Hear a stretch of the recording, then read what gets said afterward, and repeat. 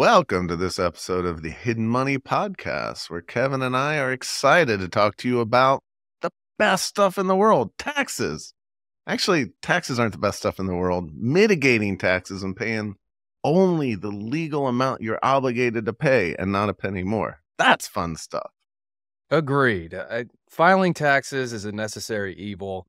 Paying your taxes does not have to be. So that's what we want to talk about today is a little bit of pitfalls to avoid when we're filing our taxes. Now, you could be a DIYer out there just doing your own tax return. This will be some good information.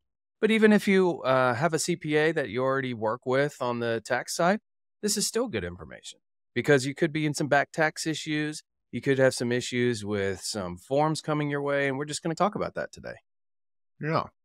I would say the number one pitfall to avoid when it comes to taxes is don't procrastinate. If you procrastinate, things just snowball. You get more and more overwhelmed, and the IRS isn't going to go away.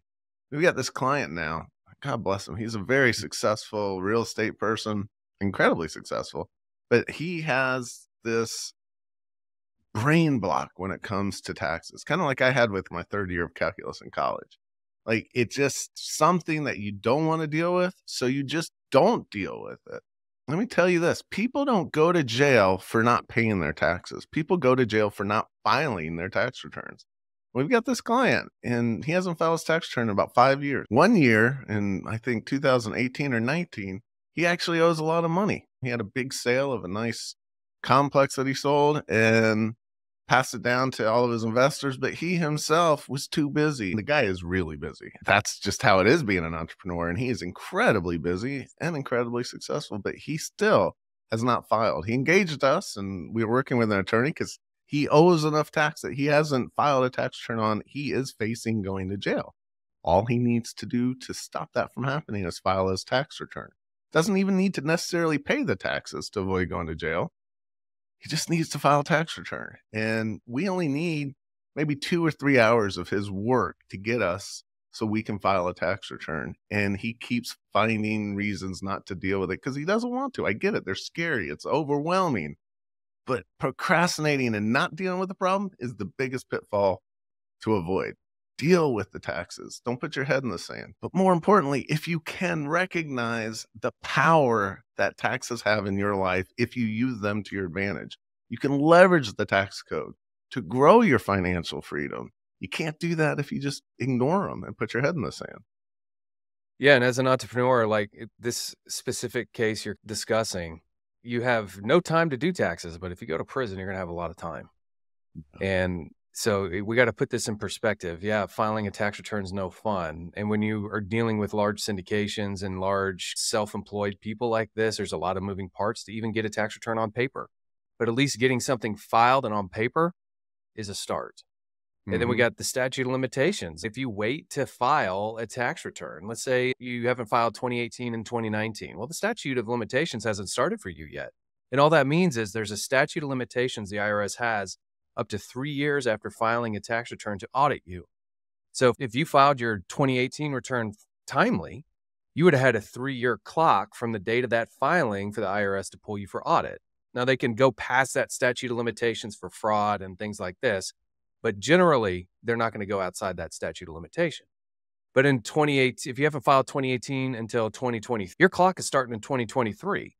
Now, if you file 2018, 2019, 2020, 2021, if you file 4 years of tax returns in one tax year, you're going to have probably 5 or 6 tax returns on the clock for IRS audit. So you're just going to have this, not a big risk sitting out there. Well, you could, but there's a lot out there because now if they go on audit 2018, because they're under the statute of limitations, they might just find some errors and be like, oh, we're going to expand this to 2019, 2020, 2021, 2022. They're just going to expand it. Because they can't. Every open statute year, they'll expand it to. Yeah. So it hurts you more so than just the actual logistics of filing and penalties and things like this. It actually has that hidden risk of you could get audited 5, 6 tax years at once. Yep. And that is stressful and expensive. Very expensive. Now, I hear this over and over again. I don't want to file my taxes because I can't afford to pay it. And there's some real legitimate, there's a lot of times where people are reinvesting and growing their business and they don't have cash and they've spent it on growing the business. They're not necessarily going out and wasting money. They're growing their business. They're providing jobs and they're worried, well, I can't file my taxes because I can't afford to pay them. Is that a good thought process, Kevin? Is that logical to you?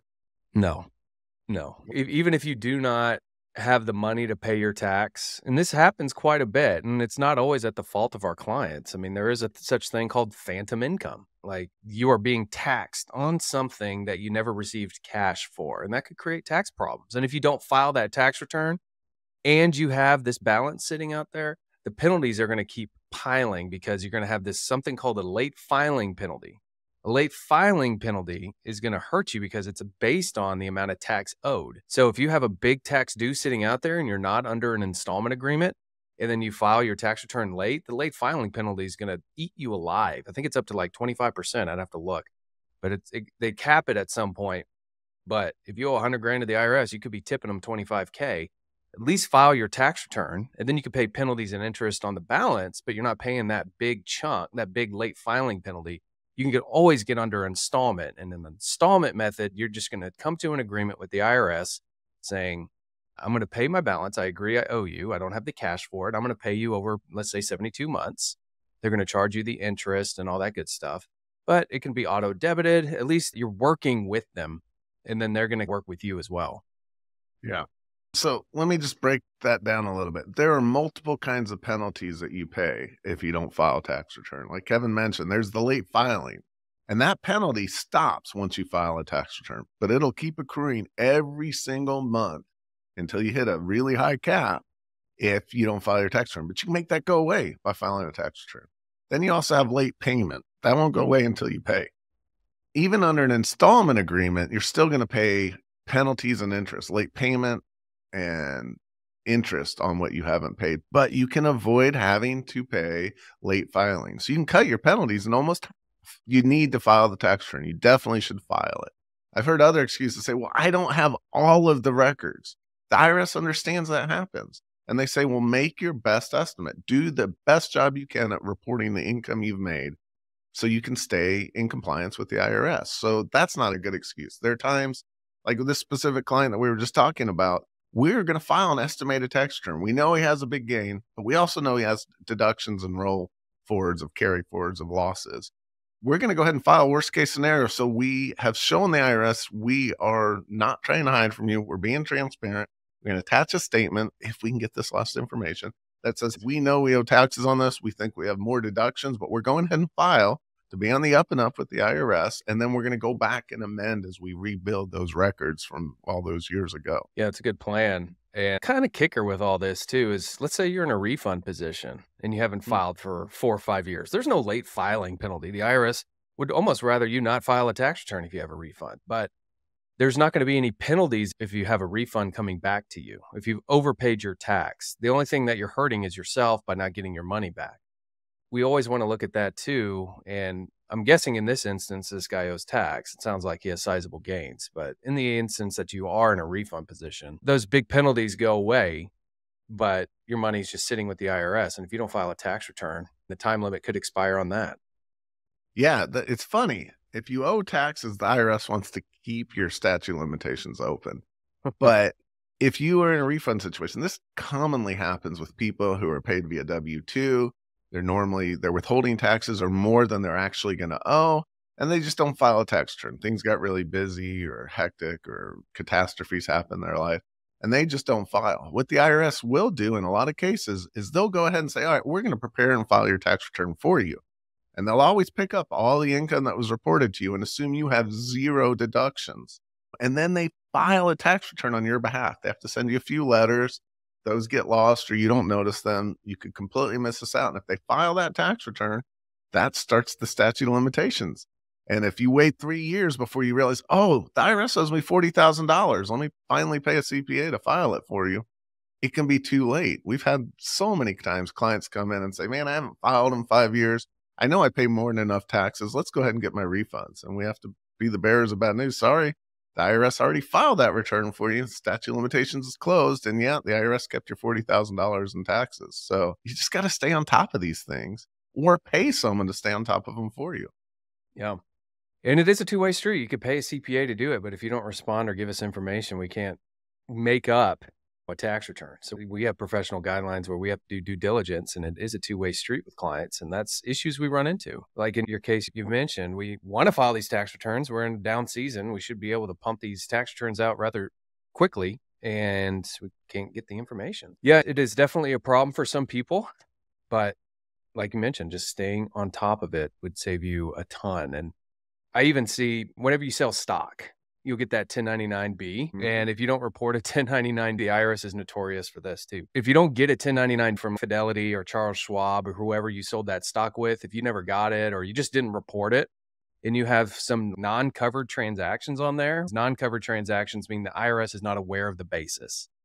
So there's covered transactions with stock, and then there's non-covered transactions with stock. Covered transactions, the IRS has the basis information for. They know what the brokerage is going to report your sales price on a share basis. They're going to report your cost basis and your gain. The IRS already knows your gain. But on those non-covered transactions, they don't know the basis. So they're going to pick up that sales price. Let's say you sold some stock for $100,000, but your cost basis is actually $150,000. Well, you had a $50,000 loss, but it's a non-covered transaction. If you don't report that 1099, the IRS is going to send you a friendly letter saying you owe tax on $100,000. We're going to assume this non-covered transaction has zero basis and that all of this is gain. And then they're going to freak out. They send us the letter and be like, oh, I owe all this tax. What's happening? We're like, what's the basis? The IRS is always going to err on their side if they don't have information. They're going to file a tax return very conservatively on your behalf. They're going to assume that if you don't report stock sales with the correct basis or on non-covered transactions, that there's no basis. That's just how it works. And so making sure your documents are proper, making sure you're accounting for everything that you invest in, making sure you have all this document, it's going to complete that holistic tax return. Yeah. This reminds me of a story, an actual client experience I had probably about 15 years ago. I was new in my own practice. Got a client that came in and said, I haven't filed my taxes in like 15 years.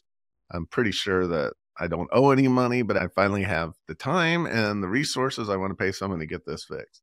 And 10 years prior, he had sold some stock, and it was an exact situation you said. He sold it for a loss, but it was a lot of stock. It was like a few $100,000, and he sold it for a loss.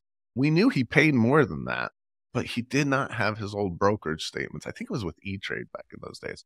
And for some reason, we couldn't get those brokerage statements. So we filed it, put what our estimated cost basis was, and he got audited. And we spent over a year contacting E-Trade, trying to get bank statements from where he transferred money into his brokerage account like 10 years prior. And this was back before things were really as digitized as they are now. We could not find it. And the IRS was saying if we could not substantiate he paid something for that stock, then we're going to say he has zero basis and he owes money on it. But we knew he had a loss. And we fought it, and it was a smaller stock, so it wasn't publicly listed at the time. We couldn't go back and find historical expenses or the historical price of the stock. And ultimately, we had to go to the IRS's supervisor and appeal. And eventually they said, okay, we'll give, they let him get away with some of it, but they didn't give him the loss carry forward because he couldn't establish it. He had, I think it was $50,000 or $60,000 loss carry forward that should have been able to be used $3,000 a year until it was all used up. Because we didn't have the documentation supporting it, the IRS said, no, we're not going to give that to you. So record keeping is another important thing. Avoid not keeping records. In today's world, we have digital files. We have digital Dropboxes and OneDrives and iClouds. There's no reason you can't save these things in multiple places so you don't lose them. So save them. Again, statute of limitations, 3 years. That's in most cases all you're required to hold on to your tax records for. But there are times, like especially that capital loss carry forward, we had a client who had a $300,000 capital loss carry forward, and he reported it for 20 years and used $3,000 a year for 20 years. That year he got audited. They said, show us the transaction, prove to us that you had that capital loss. I said, that was over 20 years ago. Statute of limitations are closed on that year. You accepted his tax return saying he had this capital loss for 20 years. Why are you arguing it now? They said it's the burden of the taxpayer to prove that he actually had that loss. And since you can't establish it, we're going to take away those capital losses and he can't continue to carry it forward. Well, I thought there were more avenues we could have tried to follow, but at that point, the client was just like, "It's not worth it. I'm over it." We'd been fighting with the IRS for months, and the client didn't want to fight it anymore. So we agreed with the IRS, even though it was terrible and an injustice. But keep Yeah. records for all large transactions indefinitely. My dad called me up this weekend, Kevin, and said, "Hey, I've got like 20 years of tax returns in boxes. Can I get rid of all this?" And I tried to talk my dad into getting a scanner and digitizing it. He wouldn't. He said, "But I really don't need this. Statute of limitations are closed." And I told him that story, and he said, "Okay, I'm going to go rent a storage place for a locker for all these boxes." It's too bad that 20 years of tax returns. he's probably not going to need it, but something like that comes up, he's going to wish he'd kept the records. Yeah, once those are gone. And isn't it funny how you file these tax returns with the IRS and they don't have record of what you file with them? It's like there's so many times you're like, they don't have the tax returns or back data. It's so Mhm. sloppy. You file all these tax returns, and 10 years later, they probably purge all their files too. They can't hold every taxpayer's tax return on file. So it's so funny when you go into an audit, the document request list. That's what they do at the front end. That when you get pulled for an audit, they're going to give you a DR, and that document request list is just going to say, I need your prior tax returns, I need your W-2s, your 1099s, gather all this information. And it's just like, you'll have this. It's so infuriating. I have filed my tax returns. The W-2s get sent to you. The 1099s get sent to you. Pull it yourself. But they don't. And more than likely don't have it. And so it's just so weird. And I don't know, it's frustrating working with the government, but that's what the game we have to play. Their systems are so antiquated. They've got computer systems and mainframes designed and built in the late 60s and 70s, central to their operations at the IRS. I think that was even before DOS came out. It's like prior to COBOL. I don't know what language they're using and how they're keeping those computers up and running, but that's what they got. I was talking to an IRS agent last year.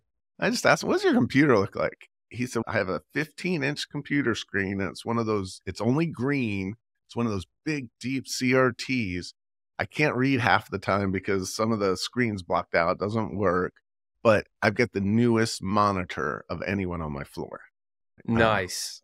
Sure would love to work for the IRS. I do feel bad for these guys. They're trying to do their best with most of them are being understaffed, under-resourced. I get that. But at the same time, come on, be just, be reasonable. Well, if we're doing our job, we're hurting their revenue. So that's as long as they have poor equipment, I guess that means they're not getting overpaid. But I know some people are paying them.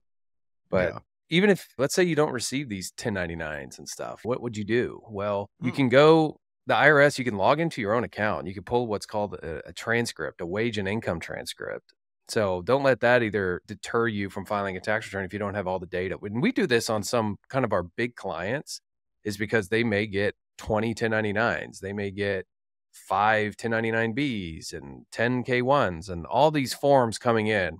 And these business owners are very, scattered. And so they probably got all the 1099 sent to them at some point, but they didn't download it, send it to us. And so what we do as a due diligence, and what does take time, and this is an additional service, but we actually get power of attorney. We log in on their behalf, and then we pull the wage and income transcript, and we tick and tie what we received to what the IRS is expecting.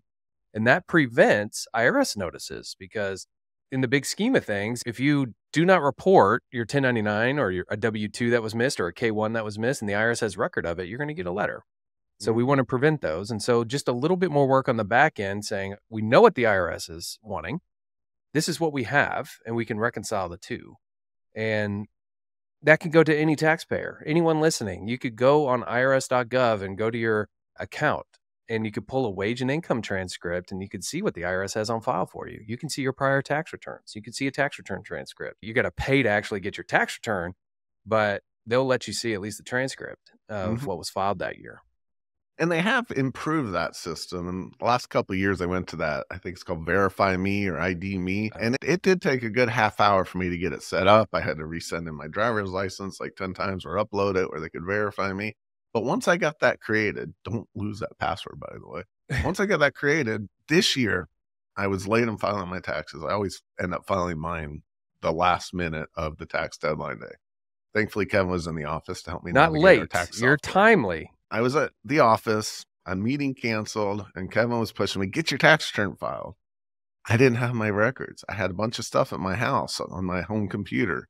I did not have those. It took me less than 5 minutes to log on the IRS, download my transcripts, get everything that was reported in my income, and I was able to prepare my tax return from that. I would say 90%, and correct me if I'm wrong, Kevin, 90% of the IRS correspondence or nasty grams that our clients get are the AURs, automatic underreporting notices. And like Kevin said, if a bank gave you $21 in interest and reported that on 1099, if you happen to miss that or fat key it, but usually it's missed, they will send you a notice. It's guaranteed. The computers check those amounts and look and compare them. They're pretty good at that. Unless you're 100% confident you have all your records that reported to you, I would recommend this as a best practice for every taxpayer.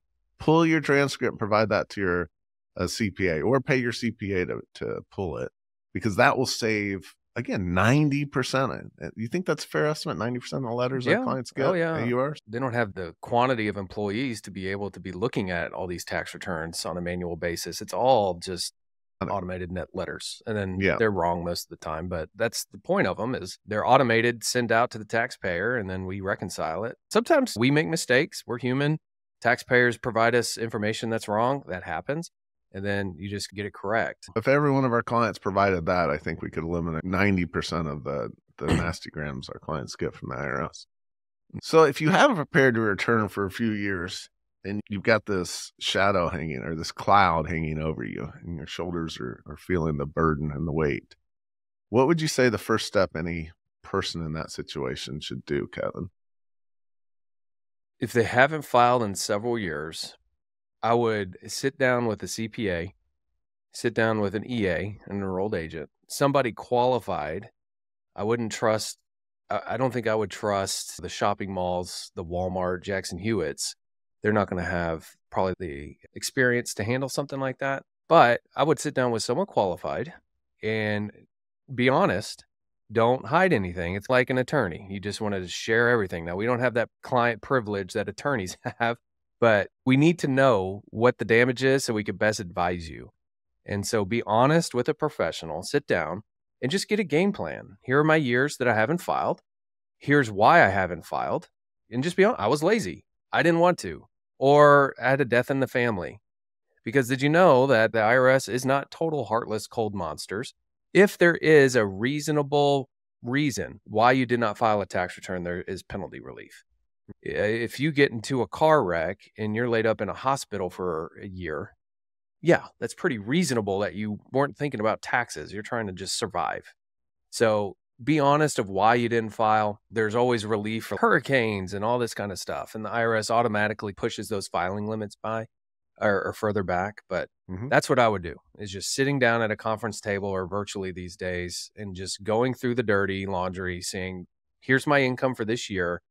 Then get a plan to pull transcripts, get a plan to gather those deductions up, then filing them one by one in order. Typically, you want to file in order. If you haven't filed for 4 years, you don't want to start scatter filing tax returns in random order. You could have carry forwards. You could have other things that you want to push forward. Because let's say you have a refund in the very first year. We may just want to apply that to the next year we file to prevent more penalties. So we can keep floating refunds over, and it'll save you a ton in penalties by doing that. So the professional will walk you in on that, but that's where I would start. Yeah, I think that's a good plan. But I think there's a lot of people that really don't have the money to pay a professional to do all that, a CPA. We are expensive, more expensive than most CPA firms, but any CPA is going to charge, or EA, a reasonable amount of money. And if you don't have that money and that's what's preventing you, there's the Taxpayer Advocacy's Office. It's a department of the Treasury Department in the IRS, and they are there to serve you. You don't have to be poor to use them, but they're there for you if you need them. If you don't want to, or you cannot afford to hire a professional, then I would say, instead of going to meeting with a CPA or EA, follow Kevin's advice, call the Taxpayer Advocacy's Office, make an appointment. I don't think they're doing Zooms yet, but you can make an appointment, a telephone appointment or an in-person appointment, and go and share all the data that Kevin mentioned. Be honest with them. Taxpayer advocates are pretty awesome, the advocacy group. I've worked with some that are really amazing, and they can pull strings. They can go over to the office across the hall with the revenue officers and say, hey, here's the deal. Come on, let's cut this guy a break and let's just get this guy compliant. I've seen them do some many wonders. They're not my first choice to go to, but again, they're a good resource, the Taxpayer Advocacy Office. Yeah, that's very good. Very good option. And it's no charge. You got to just get through your mind that the taxpayer advocacy is a separate department from the IRS. They are independent of the IRS. So they are acting on your behalf. You're not going to the IRS for help, but they're going to fight for you, which is needed sometimes. Yeah. So again, though, like Kevin mentioned, you should file your returns in order in most cases. Again, the case that we were talking about with our current client, we know he only owes tax in that 1 year, and we know how hard it is to get documentation. So we're going to file it out of order and then go back and correct it. But like Kevin said, you might have a refund that can prevent and eliminate any penalties from 1 year to the next. You might have carry forward losses that if you don't do the first year before the second year, you're not going to get credit for them. So in a perfect world, if you can, you file them in order. And as long as it's taking the IRS to process things, especially this time of the year when we can't file electronically, we have to file paper. It's nice to stagger them if you can. Talk with your tax professional if that makes sense, because if you file one week and then the next year, the second week, if that first one hasn't been processed by the IRS, they might not give you credit for the things that are carrying forward on it. It might completely mess up the IRS's calculations. So try to do them in order to try to get them processed in a perfect world. In some cases, it doesn't make sense to do that, but generally that's the rule of thumb I would follow. Yeah, and you may have to paper file, depending on how far back you're going. So this may be a paper filing deal where you got to get signatures. I would send it certified receipt so that you can confirm that the IRS received your paper filing. When they do paper filings, an agent's actually going to have to put their hands on it, which is another bad reason to file late, is because we want computers looking at this only. We don't want a human being to actually put fingers on your tax return. So when you paper file, that just is what it is. They're going to have to process it, put it in the system themselves.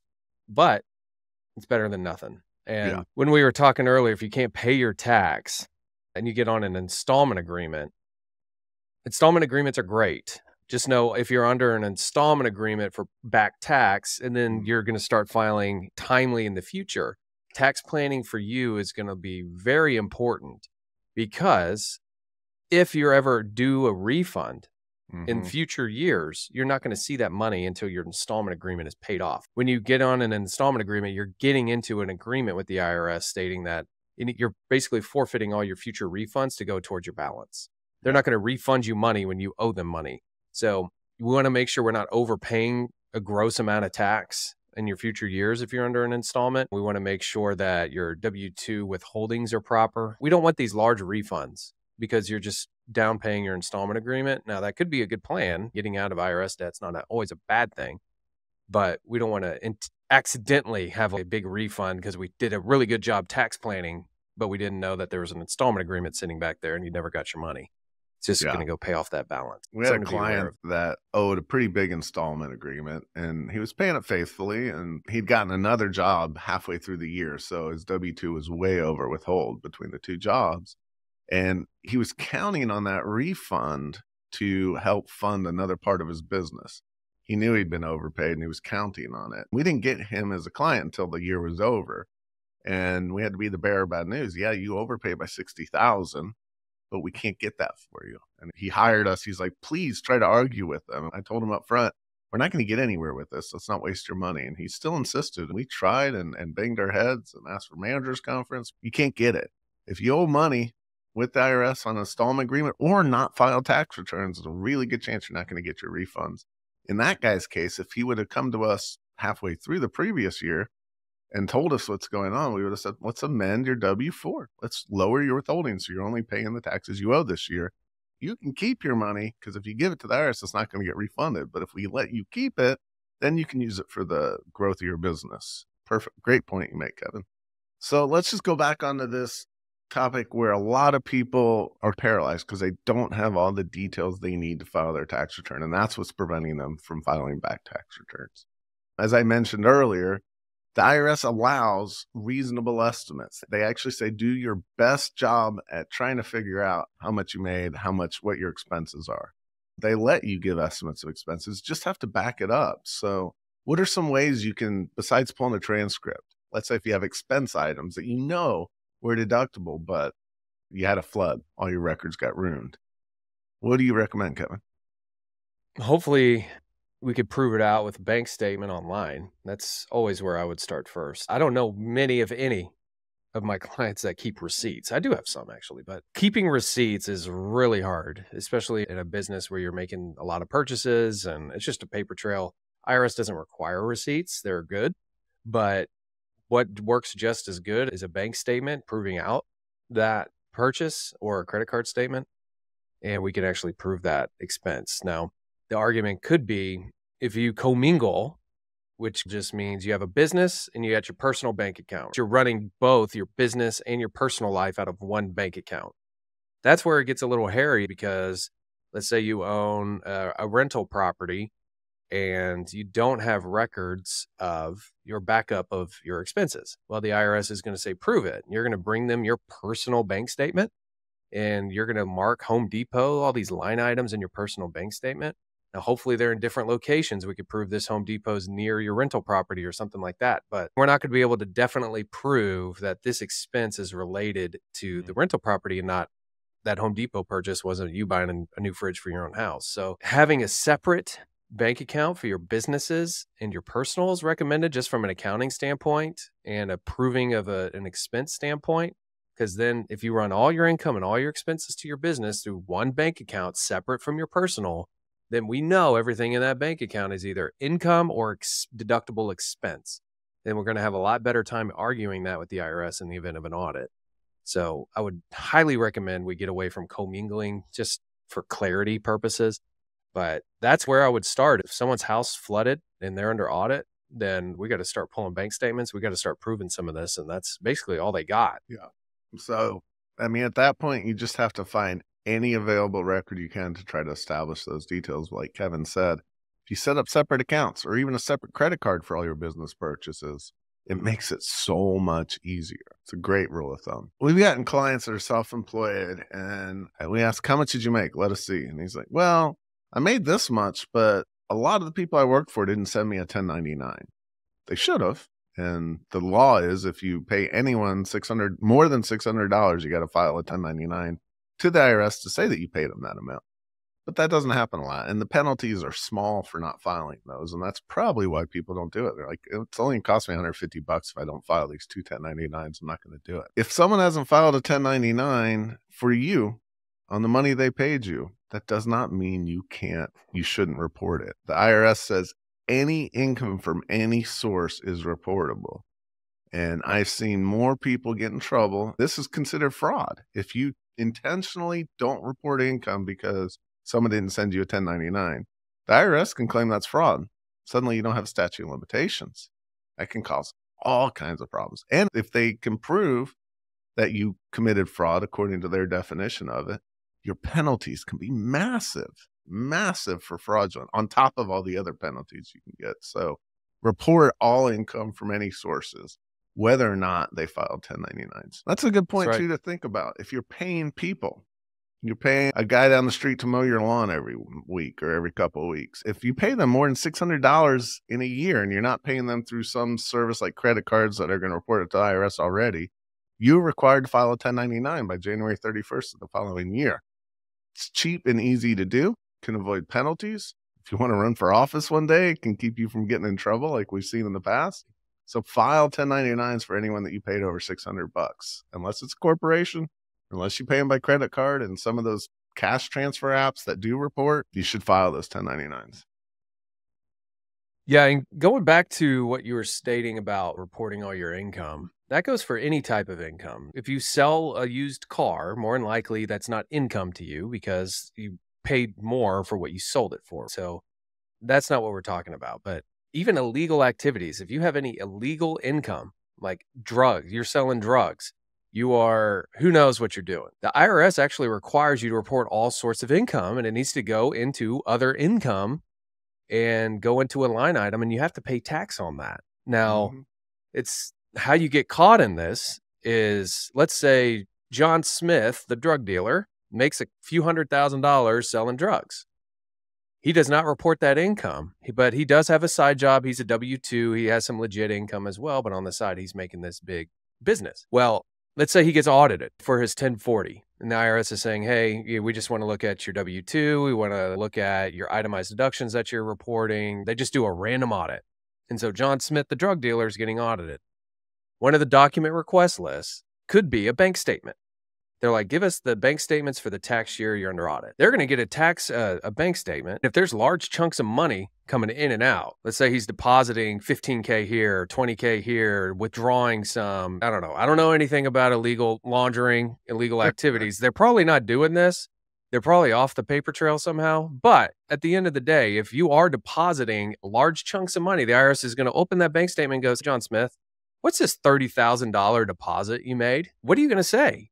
I mean, that's how you get busted for this stuff. Yeah. And then they're going to say, oh, you're selling drugs. Okay, well, you got to report it. So if you had that $30,000 maybe on your tax return and be like, oh, that 30, I just did some side work. I didn't ever got a 1099 for it. I at least paid my tax. They're going to be happy, I would think. Now, I don't know. I'm not an attorney. Do not take anything I'm saying as legal advice. I'm just saying I would rather report my income no matter what it is. In the event that I'm audited, I'm at least paying my tax. Yeah, a perfect example of that is Al Capone. They were never able to convict Al Capone for any of the crimes that he actually did to make money. But they did get him in jail for not reporting his income and filing it on his tax returns. That's what Al Capone went to jail for. Not all the murdering, not all the crime. He went to jail for not reporting and filing his tax returns. So don't go to jail. Report your income. But more importantly, report your income happily with a big smile on your face, because you know you've already followed tax mitigation strategies, so you're not overpaying your taxes. There's so much cool stuff in the tax code that if you follow these incentives, you will lower your tax, maybe even eliminate your tax, but report all your income. Absolutely. Absolutely. Report everything. And then on these, like you mentioned, on the back end, do everything possible to reduce your taxes. So be safe out there, but also don't be foolish. We want to be aggressive, but we know where to be. Sage advice. Well, good discussion today, Mike. And as we're in the middle of filing season here, hopefully this information is helping relieve some of that stress you may feel filing your tax return. There's always options out there. And hopefully we gave you some good options today. If you haven't filed your taxes, if you don't have all the information, just be proactive. The IRS isn't going away. They've been around for quite a while, and I would imagine they're going to be around quite a while in the future. So do not ignore it. And if you need help, reach out, because there's always qualified CPAs and EAs out there willing to help. That's why we have jobs, is we're not scared of the IRS. We know how to work with them. And so at the very least, do that.